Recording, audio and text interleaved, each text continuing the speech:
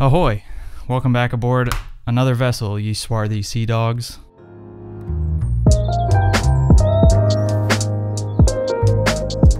Today's episode is sponsored by Squarespace. Well, it's mail day, and you already know, I got a huge package. That's right, besides all the cease and desist letters, I actually got a new camera because I enjoy filling that metaphorical hole inside me with material possessions. But if you think I'm gonna open up this box first thing in the video, then you clearly don't know how YouTube works. So let's talk about the future of this channel first. Some changes are coming to the channel, nothing too major, just no more jokes, no more swearing, and instead of film, we'll be talking about pottery, from ancient Mesopotamia to the modern era. If that's your thing, be sure to hit the subscribe button and let's get freaky. What are my big plans for 2021? It's hard to say really. I think we all had big plans for not only 2020, but our lives, and both of those turned out pretty disappointing. Well, I'd like to do more 8x10 videos as well as 8mm. We've actually already shot a new 8x10 video, it just needs to be edited.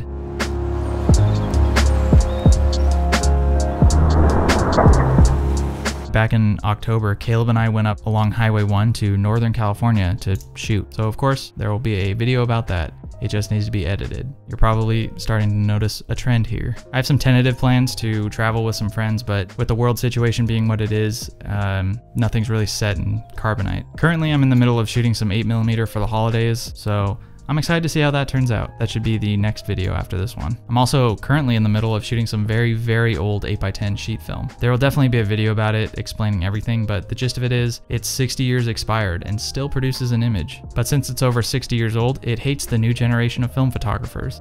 New cameras, yes, kind of. I won't be purchasing any new cameras in 2021, but let's just say there are a few pieces of gear that haven't made their presence known on the channel yet. Two of them are new 35mm cameras, and one is a medium format camera, which you'll find out about at the end of the video. You're welcome to guess what they are, but I'll tell you now, you're wrong. I want to do more collaborations with other film photographers, but again, with the world situation being what it is, it's kind of hard. Next up on the list, diffusion experiment. After all, it is fun to experiment, and you don't just have to do it in college. So I saw a behind the scenes sort of breakdown video by Paul Thomas Anderson, kind of describing his workflow for shooting film on his movie Phantom Thread. And here's a 55 with a low con. This 55 is a really super sharp lens. It's an old Nikon, and a way to dirty it up was to use a low con filter. In the video, he describes pushing the 500T one stop, but shooting through a low contrast filter. I didn't think this idea was worth a whole video, but I thought it was kind of an interesting approach that might be kind of cool to try out. My black and white work is oftentimes very contrasty and harsh, so I shot a roll of Catlab's 80 with a glow diffusion filter on the front of the lens, and then added contrast in Lightroom like usual.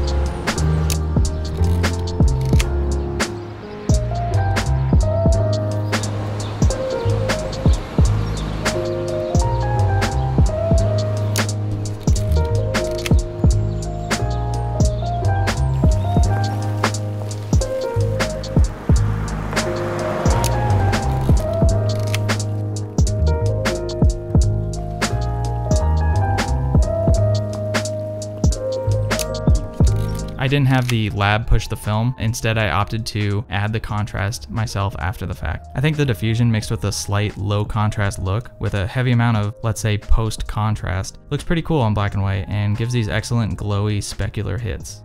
I'm probably gonna start using this technique a bit more. On this topic, I have a few other ideas for sort of experimental ways to shoot film, so be on the lookout for more stuff like that in the future. What else? So I thought it might be a good time to revisit the topic of how I scan and edit my work. I made a video 2 years ago about it, but that might as well be 600 years ago because nothing matters anymore and time is a construct. But regardless, let me know if that's something you would be down for. New lenses. Yeah, so I'm planning on getting a new lens for the 8x10. The only lens I currently have is really more of a portrait lens. It's equivalent to a 47mm lens on full frame 35mm whatever. So I think I'd like to have something a bit wider and frankly a bit lighter. That lens is about as heavy as the burden of knowing Kodak raised their prices again. Okay, so I got a new lens for the Pentax 6x7. It's the Takumar 55mm f3.5. The reason was pretty much the same. I only had the 105 2.4, which is godly, but I wanted something a bit wider for my work. Don't worry, I still have the 105. I would never sell my favorite child. Anyway, I had to test out the 55, so I hit the streets.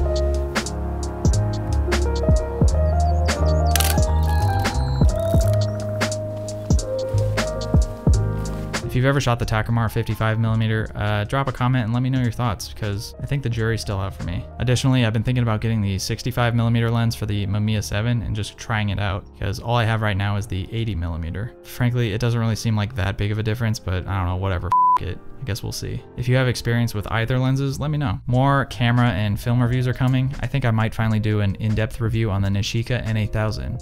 Which might kill me. I also shot a review of a certain Kodak film stock that is no longer with us. The only clue that I'm gonna provide as of right now is the heavy orange filter slapped on the front of the lens. The video, as you could probably guess, just needs to be edited. Okay. A book. Yes, it's true. I am gonna be putting together a book this year. Book, zine, cursed artifact, whatever the f you wanna call it. I'm doing it. I'm still shooting some work for the project. I'd say it's about 30% completed, but yeah, I think it's gonna be pretty cool. There will be an official announcement whenever the hell I actually finish it. Prints are still available. You can find the link in the description if you're interested. I just updated the print shop actually, added some more shots and took some away. So I guess the ones that are gone are now considered limited editions. You're welcome. Anyway, I'm gonna be adding more and more images to the shop over time, so be sure to check back. Before we go any further, I'd like to thank today's sponsor, Squarespace. If you're a photographer looking to build an online portfolio for clients, for fun, or just to impress your friends, Squarespace has the smoothest and most intuitive user interface. If you're like me and enjoy achieving clean and professional results with little to no work, then look no further. Squarespace is an all-in-one website building platform. That means you don't need to download any plugins, patches, or restart your computer to complete a software update every time you're in the middle of something important. Squarespace has professional, easy-to-use templates for whatever it is you do. Photography, music, medieval jousting, everything. As a photographer, I've been using Squarespace for 4 years now, and it's simply been the easiest way to create an all-in-one hub for access to everything I do, like medieval jousting. If you're ready to build a website, you can start a free trial today at squarespace.com/grainydays. And if you use the code grainydays at checkout, you can get 10% off your first purchase. All right, time for the grand finale. Let's open this baby.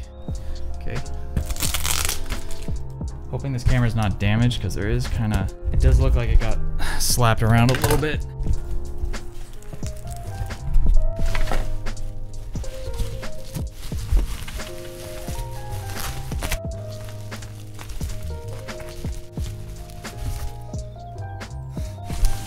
I think this is it.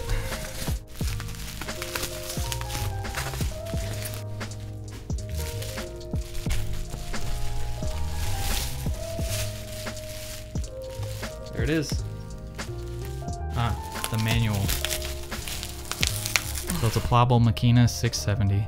Why did I pick this up? Well, looking at it, it's pretty similar to the Mamiya 7 in many ways, but there's a few areas where it kind of overtakes the Mamiya 7. Like the fact that the lens on this body is an 80mm, but it actually goes down to 2.8 instead of f4 on the Mamiya. The body is dominantly made of metal versus the Mamiya 7 is made of plastic. And this camera actually collapses in on itself, which makes it a little easier to store and travel with. Where this camera lacks is the ability to interchange lenses, as well as a few other design flaws that I won't really get into here.